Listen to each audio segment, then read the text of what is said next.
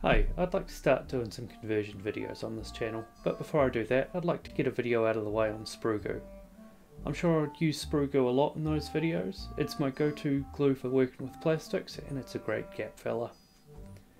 There's a lot of good information out on YouTube already about Sprue, but I couldn't find any one video I could refer people to that gave all the information I think is necessary in a concise way. And because Sprue can add a little bit of roughness to the model, I'll add a little section about acrylic gesso, which is a great product for final smoothing and gap filling.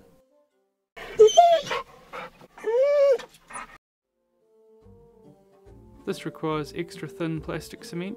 If you haven't used it before, it's a chemical solvent that dissolves the styrene that hard plastic miniatures are made of. So if you put it between two pieces and push them together, the parts will dissolve and mix together, and once the cement evaporates they'll be fused into a single piece. The brand I use is Tamiya. I'm sure there are others that'll work, but this is the only one I've tried, and it's pretty reasonably priced and available all around the world. I use the quickset type. An alternative would be the standard stuff, which dissolves plastic and evaporates a bit slower. It gives you a bit of a longer working time, which could be a benefit if you're not very confident with it. Another benefit to the standard stuff is that since it evaporates more slowly, there'll be less vapour in the air at any one time, so if you're sensitive to solvent fumes it might be a little bit more pleasant. Though if you've got a more serious intolerance, I don't think plastic cement would be the right tool for you. You'll want two jars. The first one we'll just keep as it is. It's useful for applying the goo, but it's also good stuff to have on its own. For the second jar, and this is where it gets a little bit awkward, you'll want the jar with a little brush applicator and between 2/3 and 3/4 of a jar of the liquid. Hopefully you'll have used a little bit already, or you'll have an extra plastic cement container to transfer it into. But if I had to start again from scratch, I think I would buy 2 jars and end up dumping out 1/4 to 1/3 of one of them. That would be a bit of a waste. It's probably $2 or $3 here. And I'd dump that out by evaporating it outside, not down the sink. So I've got 2/3 of a bottle here, and I've just taken the label off for filming. The little brush is friction fitted, and I'd recommend taking that off now using pliers or tweezers. Obviously, only an idiot would touch it with their bare hands while it's still wet.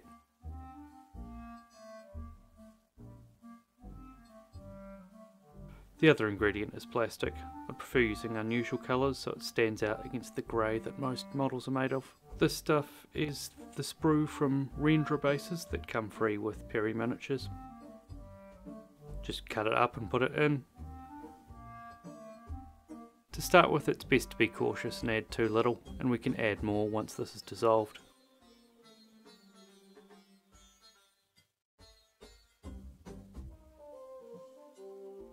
I'm just mixing the pieces up and keeping them below the waterline so they'll dissolve faster.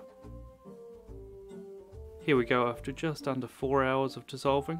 You can see the sprue is dissolved into a paste at the bottom, and it will take quite a bit of stirring to get this mixed into an even liquid. You might be tempted to add an agitator, but since it's a glass jar I'd be pretty hesitant to have a metal object bouncing around inside. And this is after a couple of minutes mixing, and you can see the liquid's still a little bit drippy, so I'm just adding some more bits of sprue. These ones you can see are just chewed up with a pair of clippers to make them dissolve faster.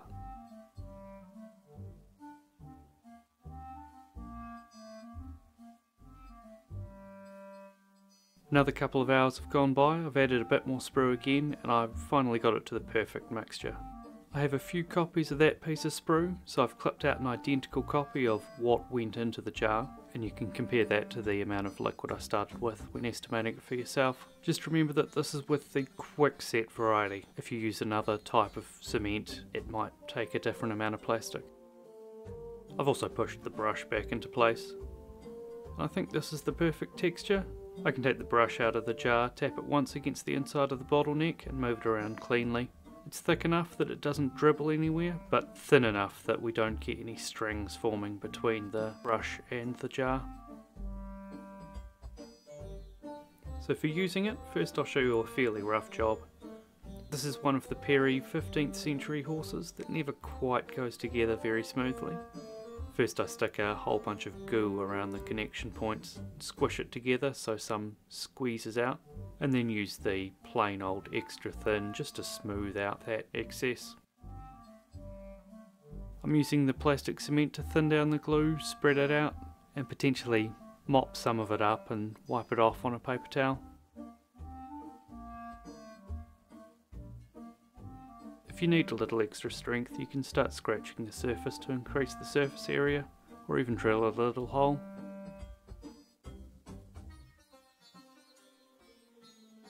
I don't think you need the extra strength to attach arms with this stuff, but I'm just doing it here to demonstrate. You can also use this for plastic pinning.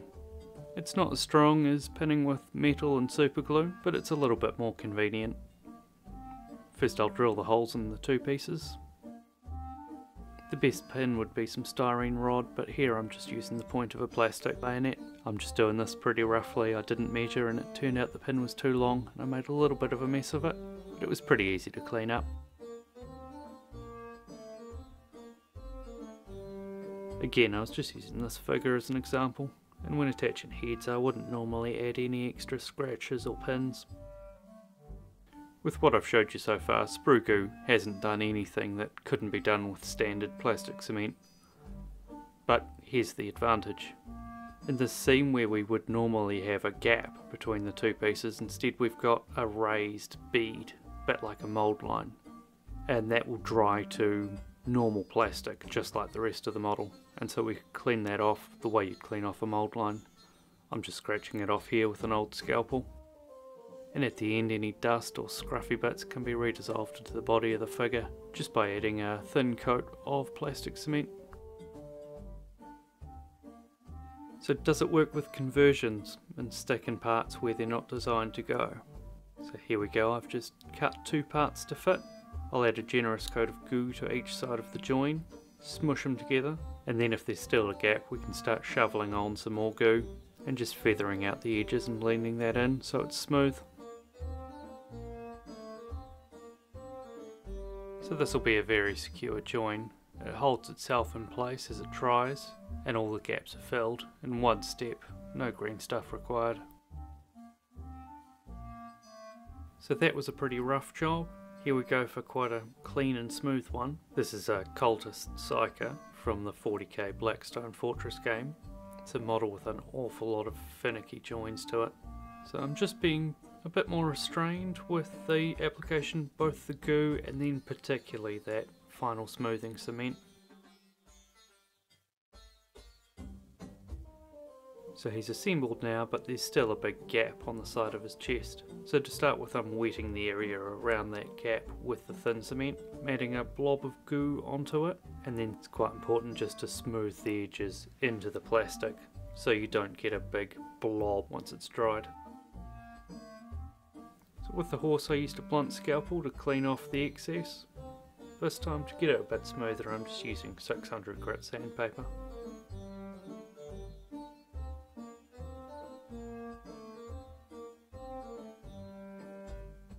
And I'm using a wee curved scalpel blade where the sandpaper won't fit. And again, I'm cleaning up the dust with an extra layer of extra thin cement.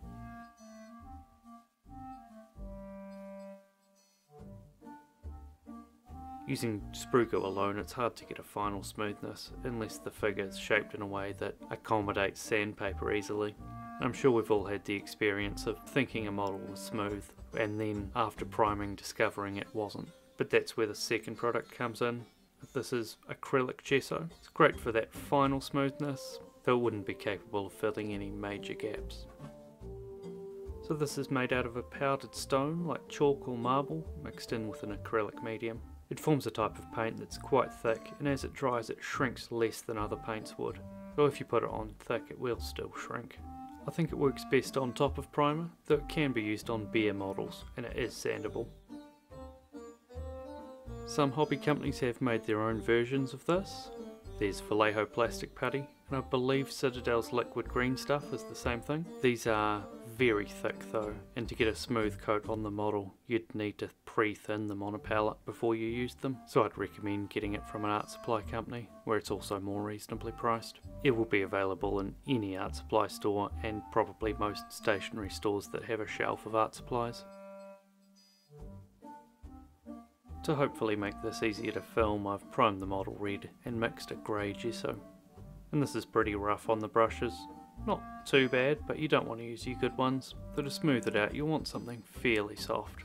I've got a formerly good brush that's well into retirement here, but there are cheaper synthetic watercolour brushes that are quite soft.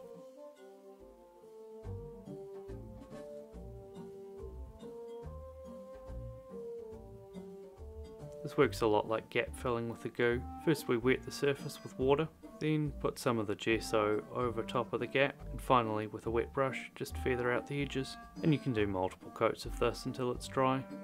This is also quite good for filling layer lines on 3D prints. If you have any questions about Sprue goo, don't hesitate to leave them in the comments section. Anyway, thank you for watching this video. Coming up, I've got a few more videos on the way. First one's a short one about using Sprue goo to texture plastic models to look like steel.